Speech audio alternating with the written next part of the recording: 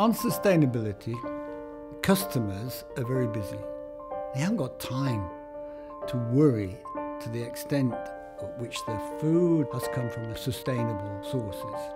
And quite rightly, they expect that the people supplying them look after that. Sustainability has in recent times become much more important. It's gone up the agenda within Whitby Seafoods, and the purpose of the sustainability department within Whitby Seafoods is to ensure that the scampi that we love and enjoy will be here not just now but also in the future. As the leader of the scampi industry, we feel like our job is to make sure that fishing for scampi remains something that can continue for generations, and our mission doesn't start at the factory gate. Quite big prawns at the minute. Why is that? Yeah, well, it's small tides this week. It's hundreds of boats that are fishing for this across the UK, Scotland and Northern Ireland and Ireland, and it's a great resource for our country.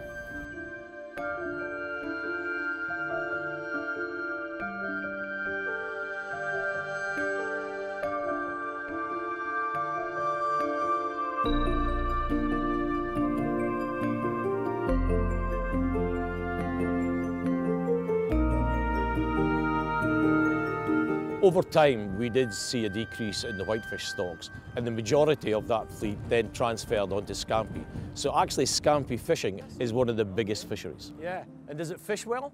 Yes. Because of the importance of food security in the British Isles, there's never been more research into scampi and the creature and its life cycles under the sea. Mike Kaiser, nice to meet you. So scampi lives on the seabed and it creates a burrow for itself, and it will remain in that burrow, and periodically it will come out of its burrow, and that's when fishermen can catch them. So those animals are actually conferred protection by the fact that they live deep within the sediment. So unlike fish, scampi doesn't shoal and it lives under the bottom of the seabed. And it only appears every now and again. So the chances of the fishermen, the fishing fleet, the vessels overfishing is negligible.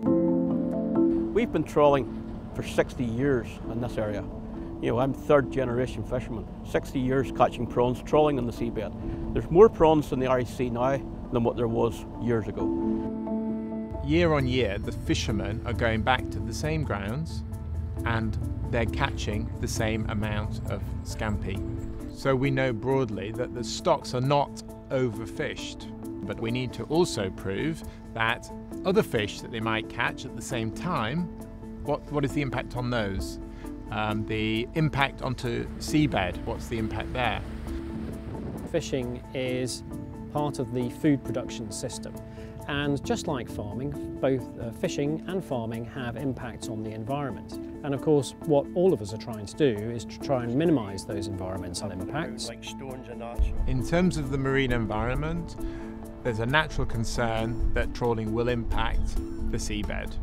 In actual fact, the nets used to catch scampi have large wheels on them which roll along the seabed so that the net isn't digging in. The ground gear helps protect the seabed and the unwanted species because there are so many gaps. This part here is what is actually in contact with the seabed. There's not actually a lot in contact, to be honest, to try and do as little damage as possible. You know, it means the fishermen can keep coming back year in, year out to the same places, and there's been growth because, you know, he wasn't damaging it the year before.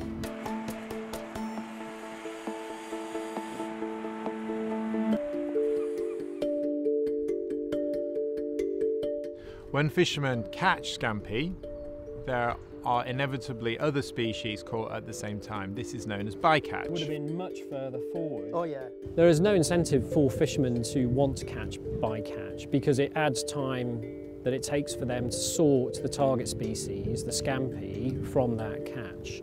And the best thing we can ever do with bycatch is leave it in the sea rather than bring it onto the deck of a ship. So, you know, there's a very big misunderstanding about fishermen.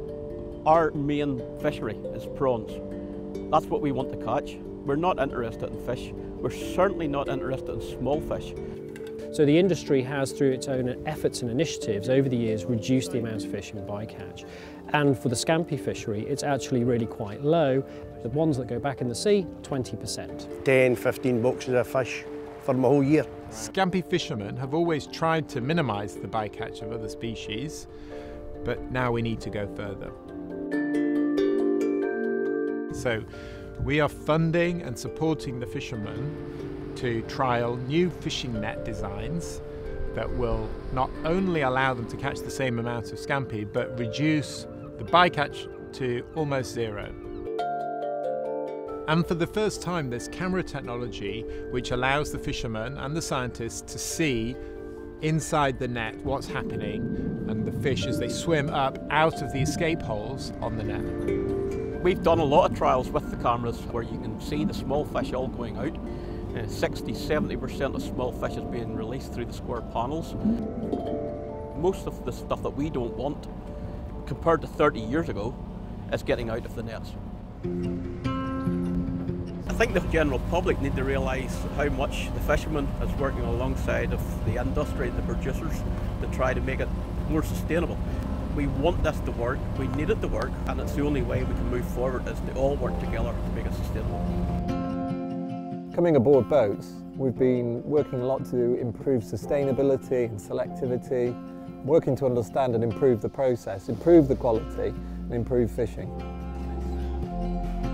As a market leader, it's incumbent on us to take the initiative and to make the investments, and I'm confident that this will lead to more vessels using this technology. State-of-the-art vessels. So I've been in this industry 40 years now, and when I started, sustainability was something that was never talked about. Over that 40 years, I've seen the development of very, very positive attitudes. And I think what people should know is that the fishing industry is probably one of the most invested, it's probably one of the most regulated, and probably one of the most sustainable industries that you can have. One of the things that people don't appreciate is the food element of this. If people stopped eating scampi, where else is that protein coming from? If we compare terrestrial forms of protein production, so beef, for example, pig, chicken production, then seafood production has a much lower environmental impact. And the reason for that is because we don't, in fisheries, have all the input of fertilisers, we don't have the input of pesticides, and of course the fact that all the animals that are caught by wild capture fisheries are free range.